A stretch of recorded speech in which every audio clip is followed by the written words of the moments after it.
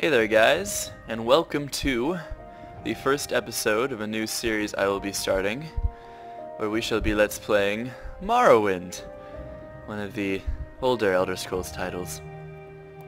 So before we start this, I just wanted to say real quick that I'm not very familiar with this game as I am with Oblivion and Skyrim, the next two games in the series, but you know, I still wanted to play it anyway because it's fun and cool. And I eventually, hopefully, maybe will play all of the games. But for now, I figured to start with the third one, you know, the one before the other two. So, yeah, right. Let's get started. There we go.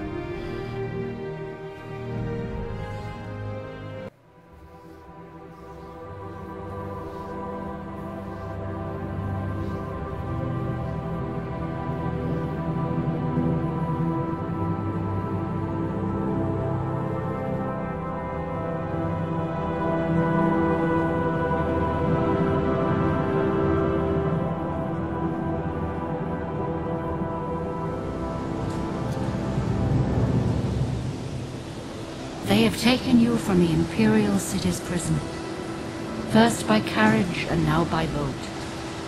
To the east, to Morrowind. Fear not, for I am watchful. You have been chosen.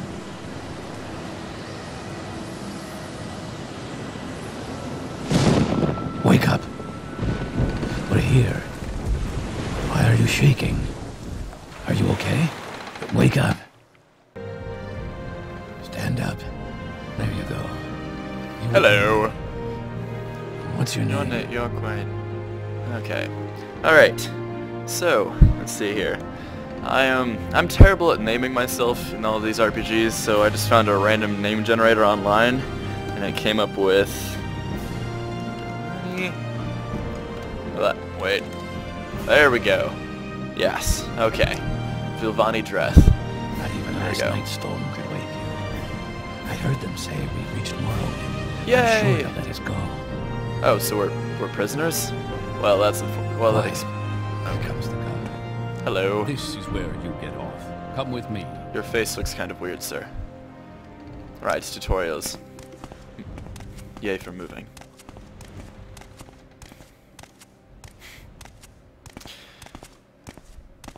How exciting.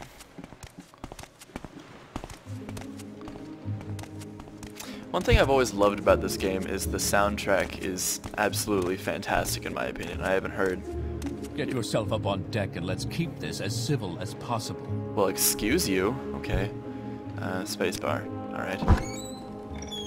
Anyway, I always found the soundtrack of this game to be absolutely fantastic. I'd love it to death. This is where they want you. Head down to the dock and I'll show you to the census office. Okay.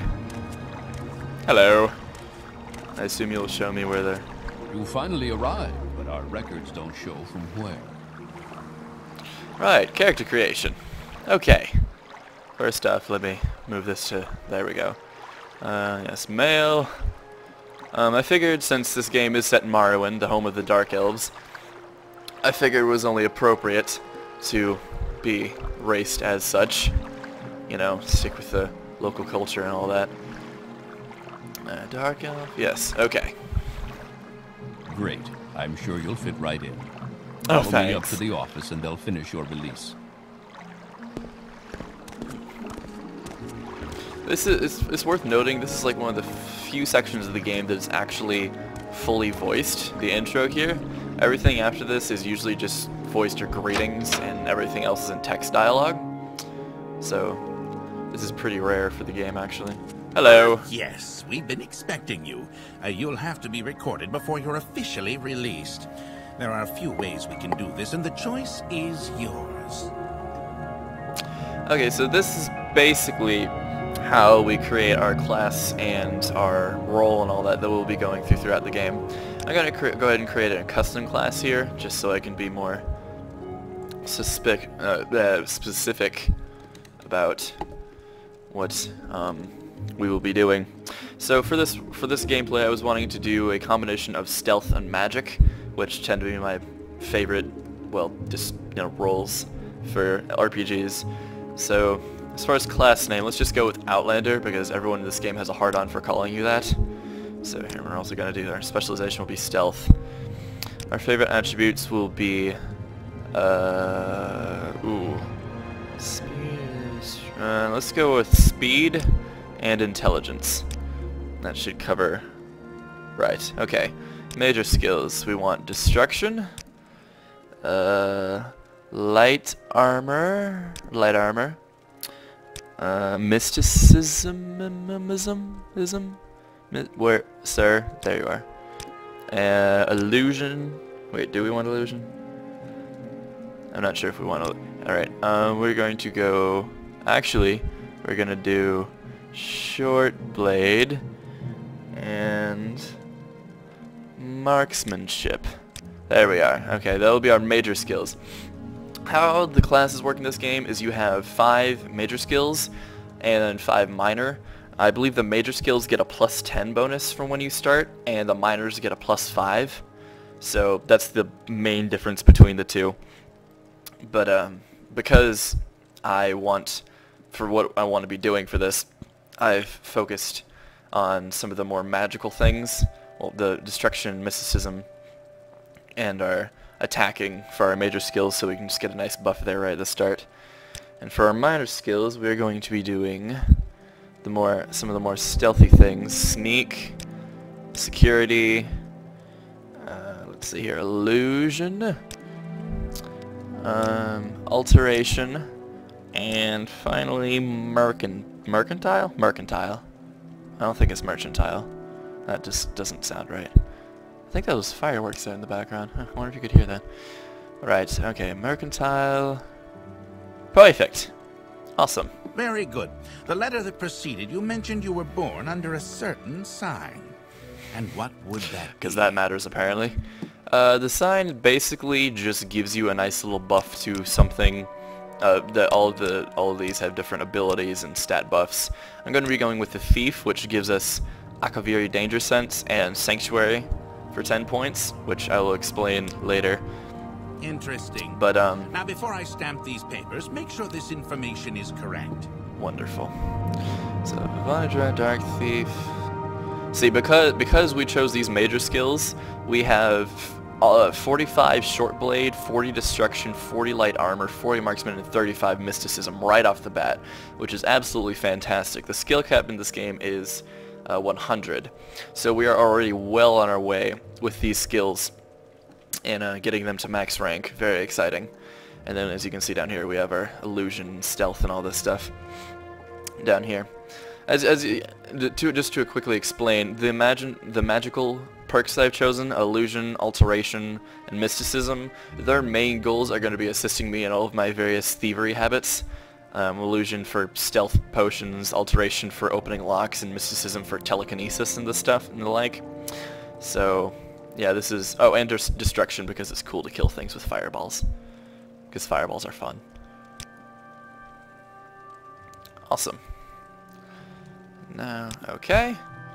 And right-clicking allows you to use your menus. Show your papers to the captain when you exit to get your release fee. Okay. So we need to read the papers by... Okay, cool. Take. All the menus, right object, click, button. Okay. Awesome. Continue through to the next building and talk to Celes Gravius. Okay.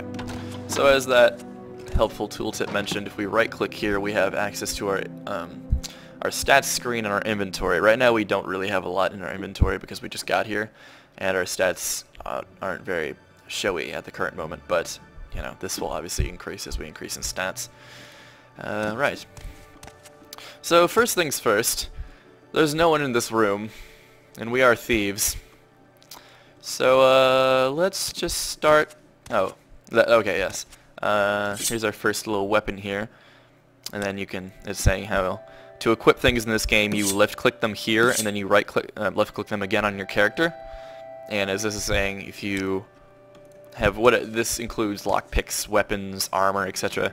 When you hit F with your when you're just out in the world, you draw your weapon or lockpick or probe for use. There's a little note. I forgot my equation. Lovely. I'm just gonna take this. It's mine now. Alright, so we are a thief, and there is no one around, so I'm just going to nab everything that isn't... equip lights and torches. Lights and torches for... Okay, cool. Just nab everything here that isn't nailed down, because money. I'm gonna take all of these bottles, just take goblets, whatever that was, take all of it, and then take the book too. Why not? Awesome. Alright, so as you see here, we have a locked chest. Now in Skyrim and Oblivion, this was this clicking on a chest entered a minigame where you would do a quick lock picking minigame, and you would hopefully pick the lock if you're good. In this game, it's more of an RPG. It's more of like a dice roll thing than anything else. When you click on it, it gives you you have to equip the lockpick as if it were a weapon, and then and by dice roll decides whether or not you open the chest. So we got our second try there. Also, lockpicks eventually break over time as opposed to when you fail, which I almost prefer, honestly, because this way you get a lot more use out of your lockpicks than you do in the future games, just because it's very easy to break lockpicks. Yeah. So we're gonna go in here too and just take literally everything that isn't nailed down, because we kind of need money because we're poor. So, alright, I believe that's everything for that room. Just close that door there. We were never. What are you I was never. No, of course not. I went right out the door like I was supposed to. Yeah. And yay. Okay. And now we also have a map. Wait, in the corner there, which, as the thing was telling us, shows us which direction is north and west and the like. And all the little yellow boxes indicate rooms or places we can enter. And we also have the world map now. So this will be the giant massive land we will get to explore in our journey here. We also have the local map for all the different buildings. And if we check this barrel here, we actually have this engraved ring of healing, which we will need for just a moment. Oh, when we do that, we also get a magic menu down here in the corner. This includes all of our powers and spell effects that we gain throughout the game. So powers are usually based off your race. Because we are a dark elf, we get Ancestor Guardian, which summons the Sanctuary spell for 50 points for 60 seconds. Also, it was worth noting, powers can only be used once a day, I believe. So you have to use them sparingly. Sanctuary basically provides a shield or guard against physical attacks. So, because if we apply this Sanctuary, 50 points, I believe it's 50 points of damage will be negated. So the enemy will have to break through 50 points of additional health, basically, before they can start actually hurting us. Very helpful. Because we specialize in mysticism, we have Detect Creature, which allows us to detect animals from 50 to 150 feet for 5 seconds, which is very useful for exploring, so you can see enemies, especially in dungeons, you can see enemies before they show up. And Fire Bite, because of Destruction, we have Fire Bite, which is just a touch fire spell, very basic. And also it has down here all of our magical items, and because we just picked up that ring, it has it listed here. Up here we have our active effects. So because we are a thief, we have Akaviri Danger Sense for 10 points, which is basically a constant 10 points of Sanctuary, if I understand that right. Very helpful. And because we're Dark Elves, we naturally get Resist Fire 75%, which is nice because this entire island is actually on a volcano. So fire resistance is helpful. Press spacebar and talk to the captain. Okay. So this is the first time we actually have a normal conversation window. So basically how this game works, as opposed to Oblivion and Skyrim, where the characters would voice dialogue and you'd have options on the side, this game is more of a conversation tree, where you have all your different dialogue topics to the side as normal, but you can also click on them in the conversation, and he'll just sort of list them out here It's not, basically it's just not voice acted, which I almost prefer because I'm a fast reader. For the majority of this, I'm probably not going to read anything out loud unless it's hyper important, because a lot of this is just flavor text to add to the story. So, you see here he's just basically just saying we're free because the Emperor said so. But at the same time we also have duties to do. So he says, this package came with the news of your arrival. You're to take it to Caius Cassidus, I guess, in the town of Balmora. Go to the South Wall Corner Club and ask for Caius. They'll know where to find him. Serve him as you would serve the Emperor himself. I also have a letter for you and a dispersal to your name. So then if we click on Caius, we'll... Oh, he basically just spits the same thing out at us. If we click on Balmora, it gives us basically directions to Balmora. It's north of the current town, and basically just past all these places. And he also tells us about these things called Silt Striders. Now, in Oblivion and Skyrim, you had fast travel, which was incredibly handy, because if you ever went to a place, you could just fast travel back to it from the overworld map if you were out in the open, which was extremely handy. In this game, they don't have that. Instead, they have a bunch of different things. They have teleportation from the Mages Guild, a spell called Almcivi Intervention, which I'll get into later, mark and recall spells, and these things called Silt Striders. If you played Skyrim, you probably know about the little horse carriages that take you to all the different towns. Silt Striders are basically the same thing, but the giant bug Morrowind version. They're really cool looking, actually. I think they're awesome. And if you pay money to them, you can travel to all the different major towns in the game. So yeah, that's basically all we need to know from him. We can also, for pretty much all characters, you can ask for their background and they'll just tell you what their name is and their class. You can ask them about their trade, and they'll pretty much say the same thing, often include a little bit more detail. Time to the census, exercise. And you can click Imperial is obviously the race of the guy. You know, basically just the standard humans. But anyway, enough talking to that guy. Let's just exit. Press J.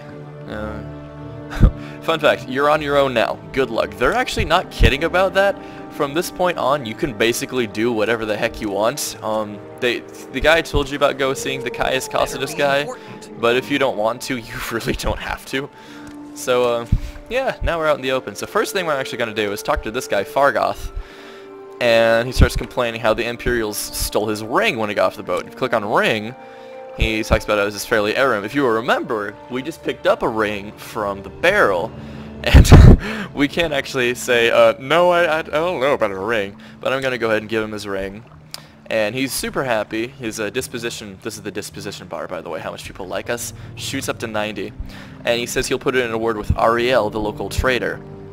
Which is very useful, because here in the moment, we're going to be selling a ton of our... Well, you know, let's just go ahead and go do that now. So, yeah, by the way, this is Seyda-Neen, the first little town that you start out in. It's pretty small, but it's a charming little village, you know? It's got lovely people. Hello, ma'am. Right. So we're just gonna head on here. This is the local trade house. Hello, sir. And, barter. Okay. So, we are going to sell you. Just take all...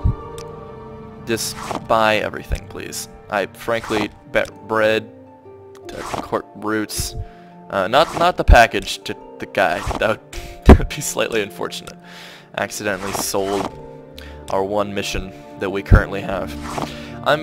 I don't think I'm going to immediately head to Caius. You can if you want to, but first I want to sort of mess around here and run through a dungeon or two, I believe, in Seyda-Neen, just to get some basic experience and show off combat and the like. So let's see. What else can I sell? Scrib jerky? Sure, sell the scrib jerky. I'm just gonna sell all these alchemy materials because frankly I'm not that interested in alchemy. Okay, so another thing, we have the mercantile skill. Basically, mercantile, whatever. I don't really care. What this does is it allows us to barter how much gold we're gonna get. The higher your mercantile skill, the more you can barter, and the less likely he's gonna get pissed. So I believe the original value is 211. So I'm gonna try and get it for 230. Oh, no? Okay. 225? Sweetness! Awesome.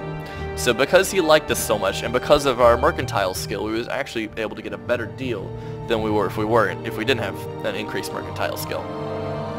So now that we have this all of our monies, I'm actually going to look here and see. Father's hand, restoration, distraction. There. I'm going to buy a 15 to 30, 2 to 20 for ones. Oh, this is on touch. That's why. Okay. I'm going to buy a fireball because we do not currently own a ranged destruction attack, and now we do. So now when I equip this, as you can see, the little icon changed in the lower right. If I hit R button, I hold up my hands in this threatening manner, and if I were to left click, I would throw a fireball. So, hooray for science! Okay, so now what I believe we're going to do here, let's re-equip our iron dagger. We currently do not own anything of awesome, so we're going to go... I suppose it is my duty to help those less fortunate than myself. Lovely. What we're actually going to go do is there is a little cave right outside of town here. Just right this way. There's, I believe you can see it now. We are going to go and show off some combat and get some murder experience under our belt. Also, I do not currently have any marksman related things, or frankly a half-decent short blade, so, and armor, so I kind of want to kill some things so we can get all that stuff ready. So I'm actually going to save. Just so you guys know, I am a, here, what should I call this? What's my, Vilvani. Fantastic. I am a compulsive saver. I save a lot.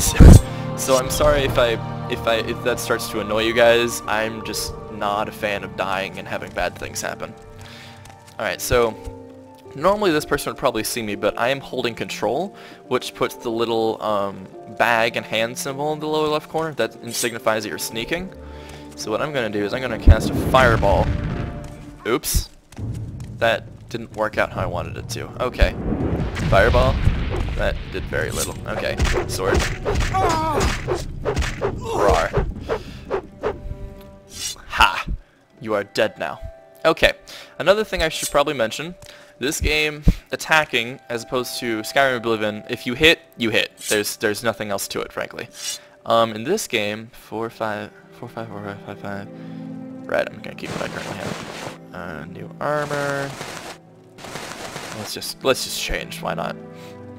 Anyway, in this game, all attacks are based on a sort of Dungeons and Dragons dice roll.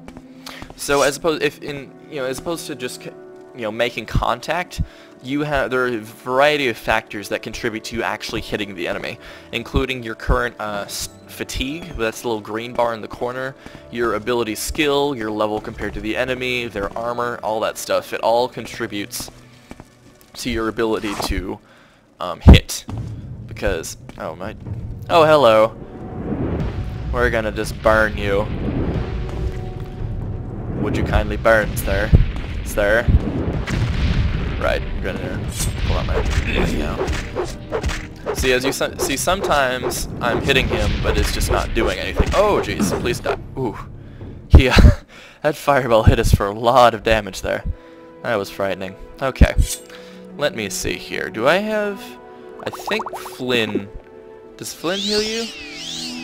Oh, I just applied an effect. Fortify attributes. No, it doesn't heal. Okay. That's cool. Anyway, I'm gonna head back up here. I probably shouldn't have sold all my food. I imagine if I had... Oh, cool, I have the key. I imagine if I kept my my food, I probably would be able to heal. I don't know if I have a healing spell. Hello, sir. Oh, will you let me go free? Sure. You're welcome, friend. Here, I'll free all of you guys. Slavery's bad. Slavery ain't cool. Yes, the native people of Morrowind, the Dark Elves, are kind of racist. All the beast races, the Khajiit here, the cat guys, and the Argonians, the lizard people, they don't like them very much. They're slaves. So, there's that. I'm gonna take... Does this heal? I somehow doubt that... What? I'm gonna take that as a no. Well, that was useless. Okay, I'm gonna... Back to the compulsive... proof of the compulsive saving. I'm just gonna save again. Because if I die, I'm gonna be very, very sad. That would just put a dampener on my day. Stealth mode. Is there anyone back here? Feel like... Yep. Hello. How do I want to do this? Sneak 20. I kind of doubt I'll be able to walk up behind her. Yep. Okay. And oh, she has throwy. Okay, run up and stab you. Oh, another thing that's worth noting, in Oblivion and Skyrim, when you just attacked, it just did a variety of animations. In this game, depending on how you're moving, it actually changes your attack. So if you're just standing still, you attack, you do a chop. If you're moving side to side, you do a slash. And if you're doing forward or back, you do a stab. And as you check your weapons, you'll see chop, slash, thrust. Those indicate how much damage you're going to potentially do by doing those things. So, obviously, thrusting's the best for our dagger. So, I should thrust more often. And let's see. Oh, another thing I'm going to mention. Probes are sort of like lockpicks, but they have a different purpose. In this game, it's possible for chests to be magically trapped, which... Ooh. Oh, it's Longblade. Okay. I'm going to take that anyway, Iron Saber, and sell that, because that's quite nifty. Moon Sugar. Okay. Yay for... Moon Sugar is basically this game's version of drugs. So, most merchants at least, won't deal business with you if you have Moon Sugar or the liquid equivalent skooma in your inventory. But there are a few who will pay a very high price for it, I believe. So, yeah, skooma right there. 500 drakes. You can become a drug dealer! Because what else do you really want to do with your life? Anyway, so what was I saying about before the dagger thing? I don't... Oh! Yes, throwing weapons. In this game, in future, I guess, Elder Scrolls games, your marksman skills are usually just set to bow and arrow. In this game, they actually have, like, throwing stars and throwing daggers, which is really cool. So now we have these little throwing star things that we can throw. Because, I mean, why would you not want a throwing star, frankly? So, Soul Trap. Ooh, I kind of like this chest. Chitin Curious, pretty soul gem, gold. I'll take all of this. So, let's see. Iron Dagger. Okay. Back to Chitin Curious. Perfect! I am very happy. I was hoping I could get some armor besides those boots I picked up earlier. Oh, and Greaves, yes! Let's see what we have here. Soul Trap and Open. Open. Okay, so open spells. To pick locks, you need another slave key, fancy. You need a certain security skill and a certain level lockpick. Sometimes the lockpicks basically just won't work, and that's what open spells are for. They have set values from which you can open certain chests. So I believe 40 to 60 points on touch. So if there's a lock that we come across with 40 to 60 points, we'll be able to open that with that spell. So that's very nice. Let's see here. Where are those pants? Hello, pants.